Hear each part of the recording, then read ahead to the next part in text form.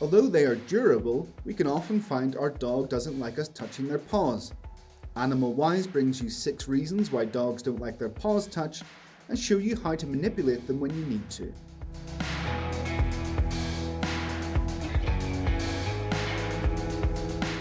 It's a sensitive area. There are some areas on a dog's body which are particularly sensitive. This is because they have a larger concentration of nerve endings.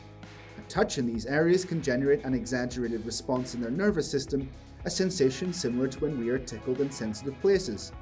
It's for this reason dogs generally don't like to have their paws, tails, or noses touched. It provokes a negative association. Although we may intend them to be positive, there are human displays of affection which are not assimilated in a positive way by the dog. Dogs are not used to kissing, hugging, or shaking paws as displays of affection.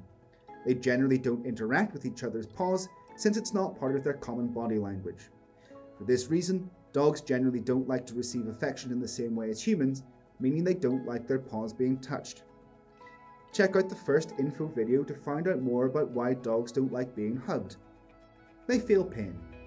We must be attentive to any other symptoms or behaviours which may accompany our dog rejecting us touching their paws. In some cases, our dog may show signs of pain due to itchiness, a wound, or some other injury on their paw. If your dog has injured their paw, we should sanitize the area and take them to a veterinarian. This will allow diagnosis and administration of any necessary treatment. Associates it with a negative experience from the past. A dog may not like their paws to be touched because they associate it with some past trauma. When a dog experiences some sort of negative situation or even abuse, they can associate us trying to touch their paws with this traumatic event. In these cases, the dog's reaction may seem exaggerated and they may try to escape or even become aggressive.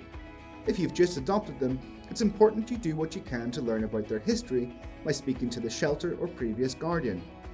If we see signs of phobias or behavioural problems, we should speak to an ethologist or dog behaviourist. Suffers from a disease.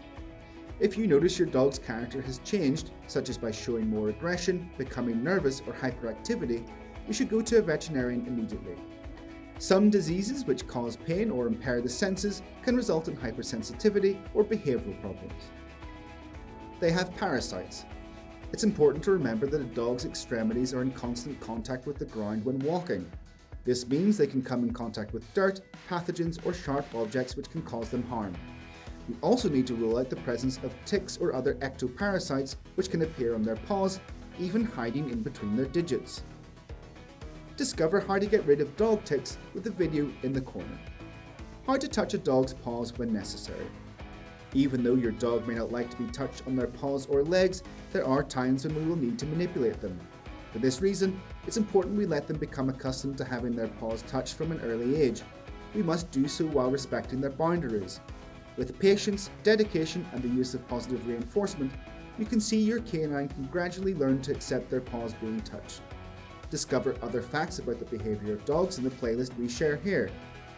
Tell us if your dog doesn't like having their paws touched by sharing a comment below, and we'll see you next time.